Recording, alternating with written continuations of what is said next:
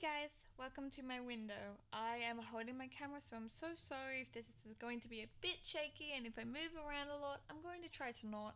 My Christian household was sort of what you would think is a typical one. Like, I was growing up in primary school age. I was going to church like every single week with my mum.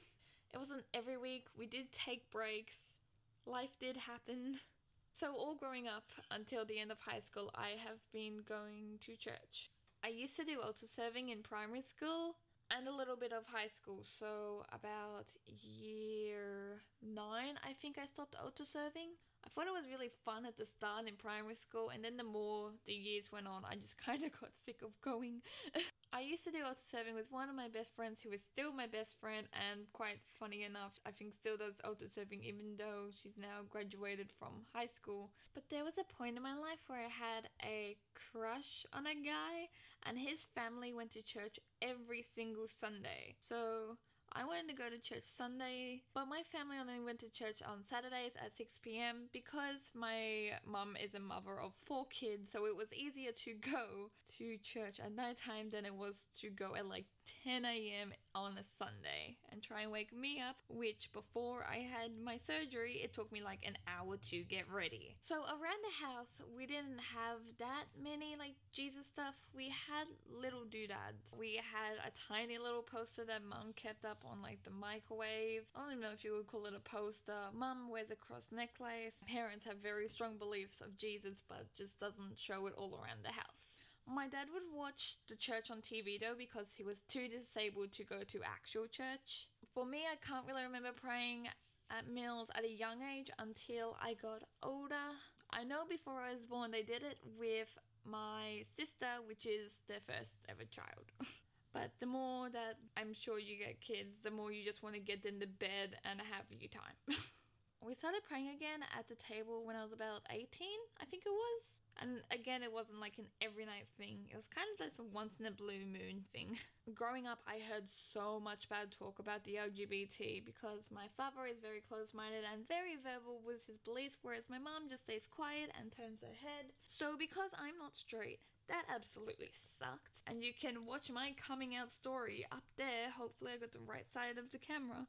Somewhere up there. Oh, and growing up and hearing that the world is gonna end soon when like things bad were happening, I got kind of sick of that hearing that growing up, I'm not gonna lie. Sorry, I'm looking at a script, so if you see me looking that way, also stuff about trans actually. So a little story. When my friends started to come out as trans, I was quite uneducated and I said all the wrong things and I did hurt them. I did later on apologize because I didn't realize that the things I was saying was actually really mean. Growing up in a Christian household, I've heard that much stuff about Jesus that I'm a little bit overhearing about like the world's gonna end and Jesus this and Jesus that because it was everywhere and I just hated it. And the main reason for that is because of my father, and I will get more into that. Like, my dad is a huge diehard Christian. Things that don't go with my father's way, you're going to get yelled at, whereas my mom, like I said, she just stays quiet and turns her head. My mom is actually a really lovely lady who a lot of people adore, whereas my dad, a lot of people don't really like him because of how verbal he is with his views, and how he'll kind of give you this look of if you just saying something, he'll kind of just go. It's so annoying. I don't really like my dad, and you'll probably get that throughout this video that I don't really like him. Growing up, he would yell at the TV if something was on, like if there was, for example, gay marriage on, he would yell at the TV and yell at my mom and be like, come here, come here, come here, and keep yelling until she went to him, and she would be in the next room over, literally. She would be in the next room over, and for example, one time Dad was like, come here, come here, come here. Mom was cooking dinner, so she couldn't really leave the stove, and Dad just kept saying, come here, come here, come here. Mom was like, no, I'm cooking, and he's like, pretty much like, I don't care, come here, watch this, look at this stupid thing that's on TV. And Mom would just be like, ugh, I've gotta go, or else Dad wouldn't be quiet, because, you know, you've got to really verbalize your views. See, the reason why I don't really like my dad is because me and him are two type of people where we're in the same room for too long, we bump heads and there's a fight because he fights back and I do too. I don't take shit. I went to a Christian primary school and high school as well, and if you've heard of a Christian primary or high school, you know what they're like. My primary school kind of from memory spoke about Jesus so much, and my high school really didn't. So my high school in religion, we learned more about other religions than our own religion. We didn't have like Bible reading class or anything. Honestly, I have no memory really of reading the Bible. And in high school, we would also pray at assemblies. Of course, we always had prayer at assemblies, prayer at the starting of the class, prayer at homeroom, which is the first class of the day, and then you go off to your other classes. Even sometimes the teachers didn't like to do that though, so we kind of didn't do that a lot. Catholicism is a lot to learn about anyway. Like if you've read some of the Bible, which I've had, and spoiler alert, one part of it talks about two girls who I think were drunk and got their father that drunk and they had their way with him, is the most simplest way to put it, and they fell pregnant. Catholicism. Catholicism. I only really have the same basic understandings as everyone else does with Catholicism. Like, I know the holidays because I celebrate them and I love them. That's my upbringing. And I know the holidays, and I know, like, some prayers and stuff and all that stuff you really need to know. But when it goes into, like, if it's deep religion, I can't tell you about that.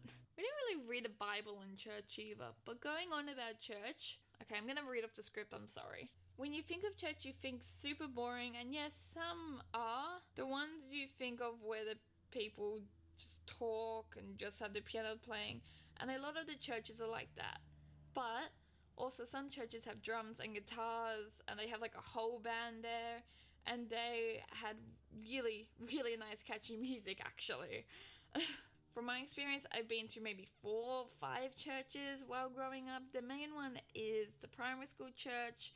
Everyone there is lovely, and because they're all older people, they're super nice. And then the one that I went to in primary school was also a little group for people primary age where you can just go to craft and like after school activities type thing.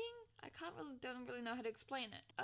But we could also do plays as well and sing, and it was called Kids Club. I forget what days that church was on though. I think that was on a Wednesday, Sunday. And this church had the band. Another church where my dad played the drums at. This is a community meal church, but everyone there is really nice because I know everyone, and with the community meal church, the food was amazing. I'll get more into that soon. There weren't any dramas in any of these churches unless you were in the actual community like my dad was. Then you heard about the dramas. They also had a singer who is a family friend. He also plays the guitar as well. Really nice music. Never music that would send you to sleep. Like, I properly loved that community meal church. We did pray before we ate at this community meal church as well. The other church I've been to had a playground, but it was another community meal church. But let me tell you about the food, finally. You might think of stuff yuck, but for example, the best food I've ever had at a community meal was ice cream and Tim Tams. That was for dessert, clearly. We've had pudding, we've had fish and chips, had trifle, we've had fruit salad.